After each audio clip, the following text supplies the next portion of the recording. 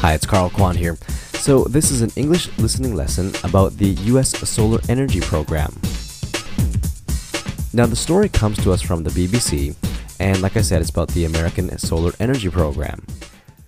So you're going to hear a story about the story and then the actual story. This will give you practice listening to someone tell a story, as well as practice listening to a news article. So I want you to follow the instructions and complete the dictation exercises which are on the website. So, number 1, listen or watch the material 2 to 5 times. Number 2, complete the fill in the gap dictation exercise, then repeat. Number 3, dictate the story fully. Repeat.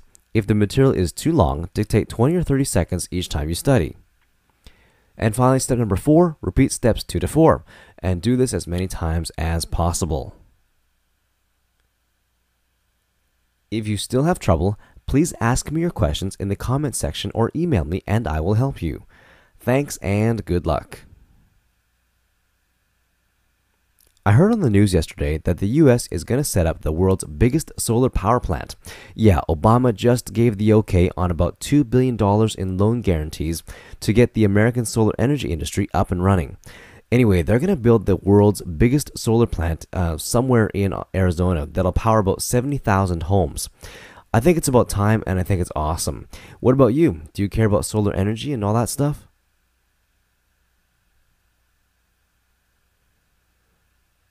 US to provide nearly $2 billion for 2 solar energy projects, July 3, 2010.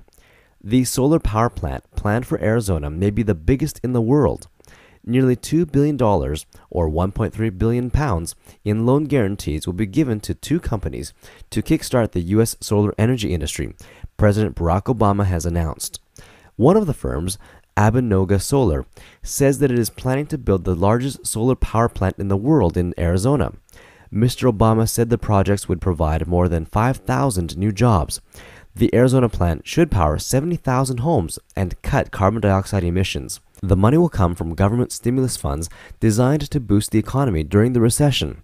Outlining the Solana project at Gila Bend near Phoenix, Abinoga said it would have an area of 1,900 acres using thermal storage equipped parabolic trough technology with 280 megawatts of power output capacity.